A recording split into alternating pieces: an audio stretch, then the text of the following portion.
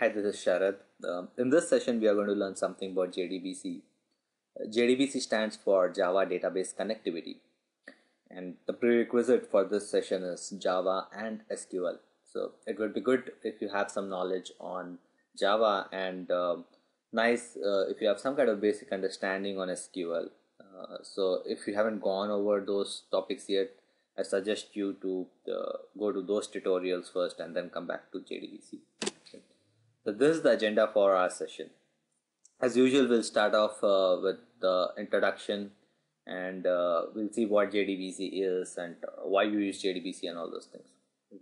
And you have something called as JDBC drivers. So we'll see what the different types of JDBC drivers are, and we'll have a look at the comparison and see which driver is better than the other. Right?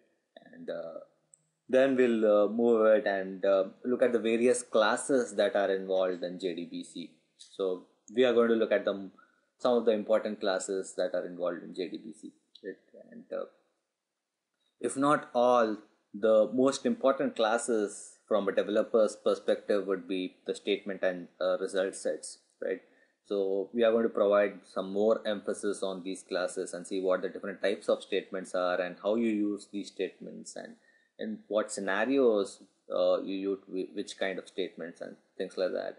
And we are also going to have a deeper look at the JDBC result set and how to use the result set and what all things you can do with the result set, right? Then we'll briefly look at transactions and discuss a bit on transactions, and finally we are going to have some examples and see how to basically write a complete program using JDBC, right? Okay. All right, so let's start off. So here on the current slide, I have two different things. Okay? On the left hand side, I have a bunch of my web application components like the JSP servlets and Java, and on the right hand side, I have a database. Right? So we know that my web application can communicate with the end user and also perform certain kind of business logic, right? So let's take a simple example of a login application. So I've created a website and I want only authenticated users to log in to my website and view whatever information I'm providing them, right? So the first screen would be a login screen wherein I ask for a username and password. And only when the user enters the correct username and password combination, I'm going to allow the user to view the contents of my web page, right? So here, my web application is capable of communicating with the user, and it's also capable of performing certain kind of business logic. So the kind of business logic it performs here is validate the username and password, and only if it is correct, send the response to the client. If not, send an error message to the user, right?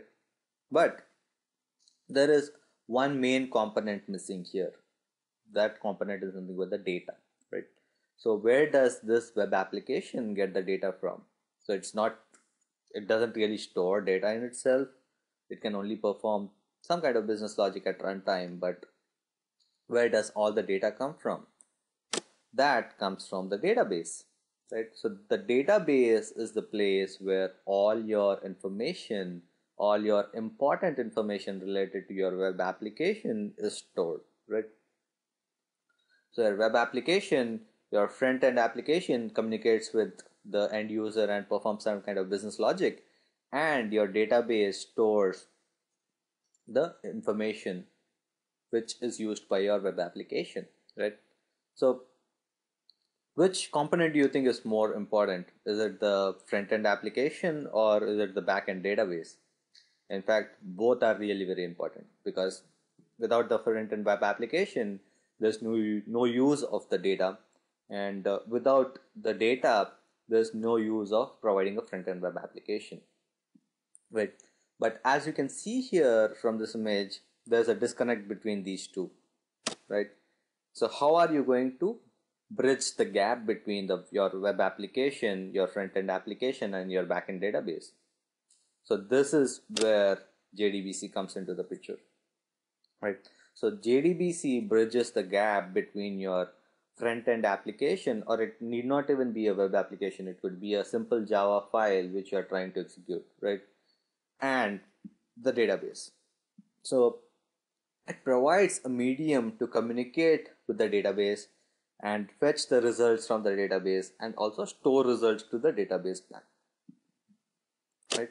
So as we have said earlier, JDBC stands for Java Database Connectivity, right? So the name itself implies that it is providing you connectivity to the database from Java, right? So again, as the name implies, you can use JDBC only with Java. So it's compatible only with Java language, right? And what is exactly JDBC? It's nothing but it's an API which you use to connect to a database. So we know that we use different types of APIs in our day-to-day programming. So let's take an example of data structures.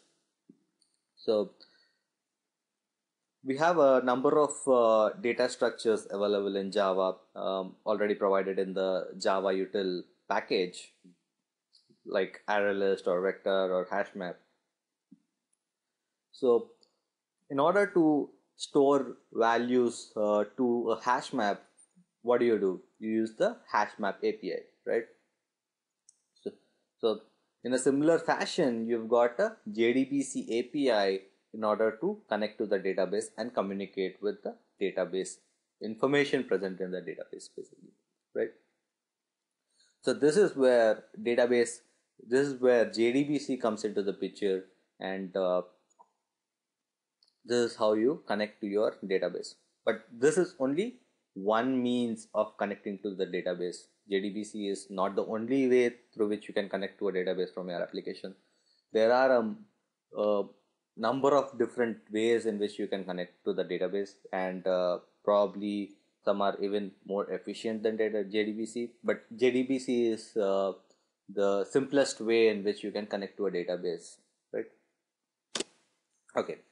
So the same thing which we discussed in our previous slide, we've got our application which communicates with the users, right? And we've got the information in the database. In order to fetch the information from the database, we use the JDBC API, right? And in turn, you also need a JDBC driver installed on the client side in order to communicate with the database, right? So let's say that you want to communicate with the JDBC manager, right? So from your application, you actually connect to the JDBC manager using the JDBC API, right? But that JDBC manager ultimately needs to communicate with the end database itself, right? The database is present in some other server in some other location, right? And your JDBC manager needs a medium to communicate with the database. So that is done using the JDBC driver. So JDBC driver is going to provide the required information to the JDBC manager in order to communicate with the database, right? So these are the two main components of JDBC. Whenever you see JDBC, you have JDBC API and also the JDBC driver, right? So we are going to discuss more about these things in a little bit more detail in the future slides. So it's probably going to make more sense there.